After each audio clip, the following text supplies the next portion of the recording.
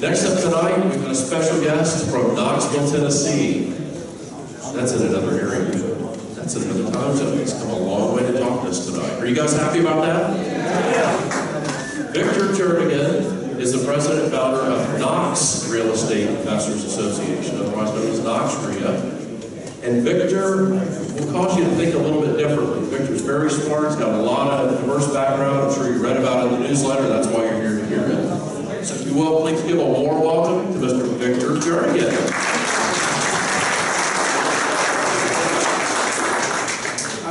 I really appreciate everybody staying.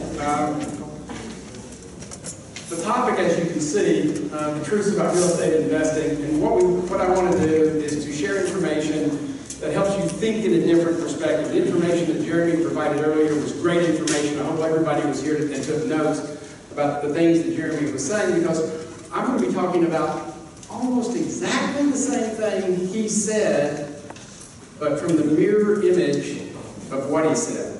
So there is no sales pitch of any kind. This is purely informational. It's very casual. If you need to get up and go, you need to leave before I get finished, please, I understand, it's not a problem. There is no organized presentation other than the fact that I'm following a PowerPoint presentation.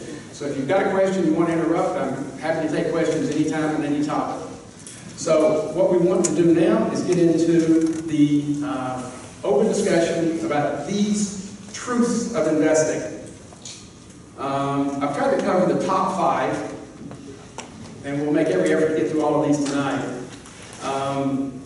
True but not the truth is a myth. And the reason that I say this, my grandfather had that saying when I was growing up. He would say people would always say things that are true, but they're not really the truth. And he would call those adult myths.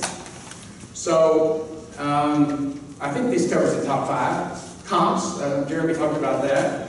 Profits, when and how you make a profit, he talked about that. Planning, I think he touched on that. Team building, I don't know if you mentioned that, but that's part of, does everybody agree that you've heard that many times? You must build a team, you got to have a team to be successful, right? Yeah. And your passion, your motivation, your big why. Everybody's heard that, right? Okay, so let's get started with why I think these things are myths. And we'll start with a self-examination.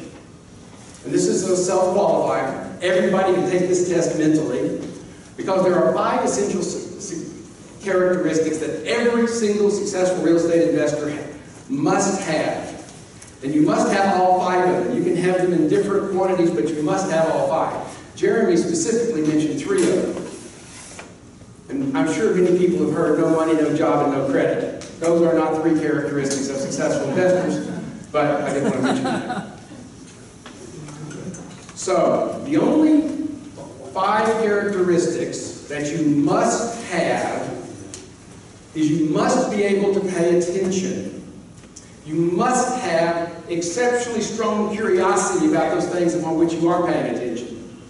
You need the ability to ask strangers questions, and you need to absolutely listen to what they say. And the 5th, the most important, the opposable thumb, which separates everybody in this room when we look at exactly the same piece of property, is the ability to determine your own risk tolerance.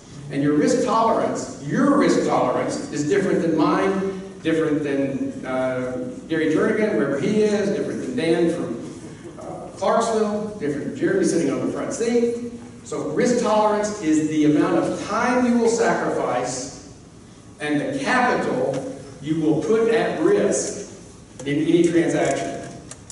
So, I know this is absolutely true because those are the only 5 characteristics that I possess. I cannot use a hammer. I can't draw a straight line with a ruler. It's hard for me to do 4-function math without a calculator.